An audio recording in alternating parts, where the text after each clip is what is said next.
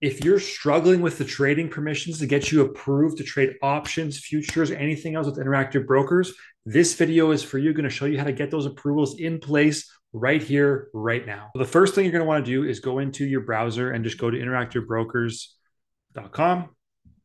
We're going to pop that open. You're going to log in here in the top right, portal login. And assuming you know your login credentials information, I'm going to go in and log into my account. You can also do this from your Interactive Brokers TWS on the desktop trader. If you want to do this and launch the window, you can go to account.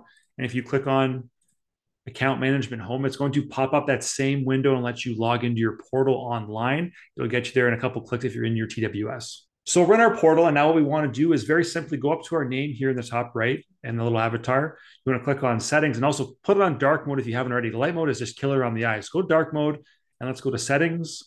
And then there's two different things you have to do in the settings department to get the trading permissions approved. And they vary a bit depending on your account. What you want to do first is go here on the left-hand side, and you need to understand that if you scroll down and you go down to trading permissions, this is where you're going to select which type of entity you want to trade.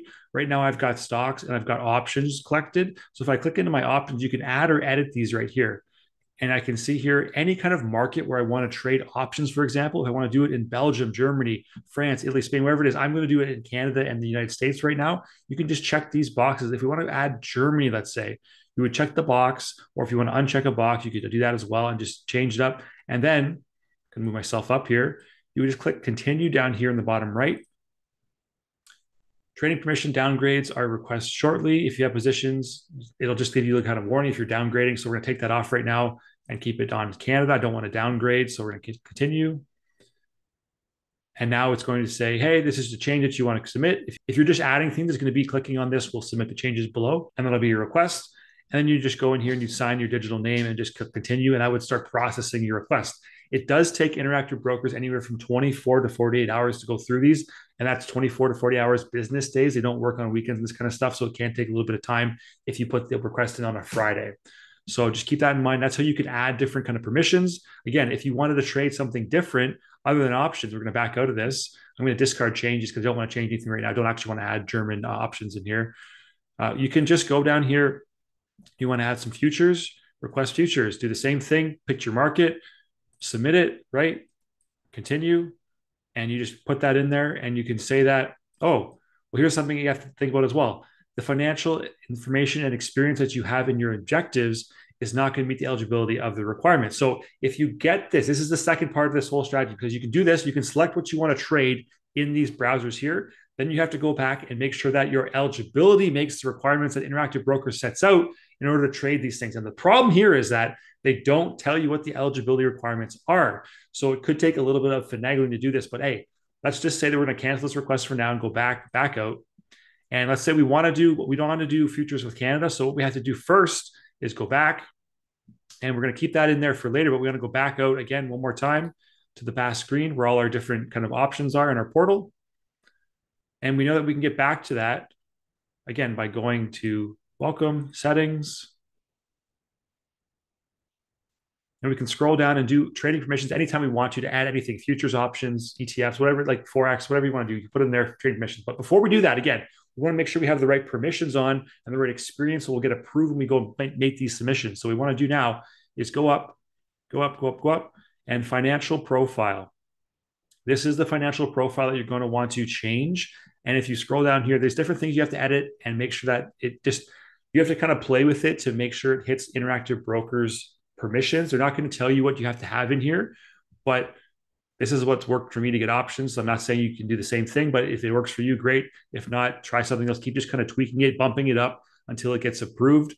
And this is where you have to kind of go and say, hey, I've got options experience, I've got margin experience, I've got bonds experience, and I've got some stock experience, right? So here's the levels of trades you want to make and the options knowledge, and then just basically the experience. So if you want to add like Forex to your portfolio, you can see why I didn't get approved right away. I wouldn't have been approved right away because I don't have the options or the Forex experience in here. To change that, we go to edit.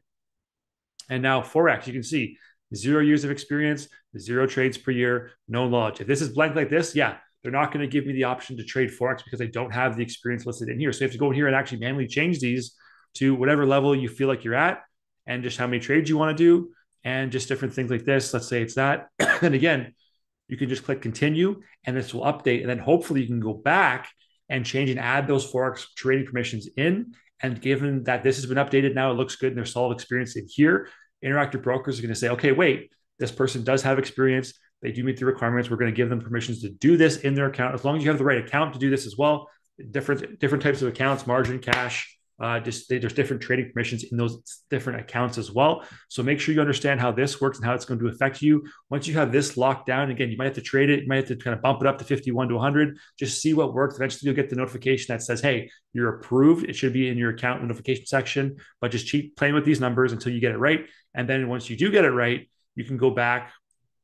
And once you're approved, you can go ahead and start again. We're going to go back. We're going to go to settings one more time. And let's say the Forex was approved. We would go in then. We would go down. We would go down to trading permissions. And again, you'd go into Forex. And I'd say our futures, let's say. I did Forex, so I'll do Forex here. And if I want to do currency conformed leverage Forex, I'll just click those buttons and then just continue. And you would submit that. And then they would go ahead and hopefully get it approved for you in a couple of days, again, 24 to 48 hours.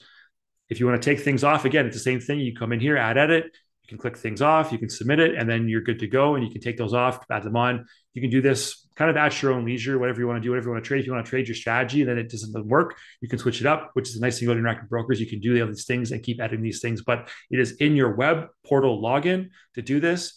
Go to your account, go to the settings, and then go ahead and make the changes you need to get the account set up. Don't worry about if it takes a couple of times, a couple trips around to kind of the settings, because it took me a while to get approved as well when I first started trading options.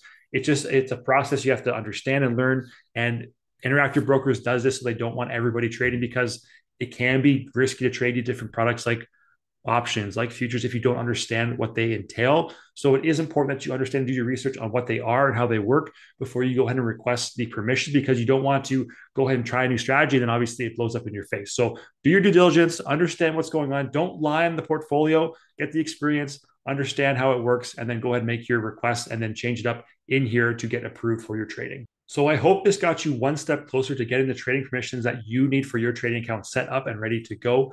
My name's Andrew. I do everything TradingView, Interactive Brokers tutorials, and actually stock options and investing on this channel. If you like what you saw here today, consider subscribing, and hopefully I'll see you on the next one.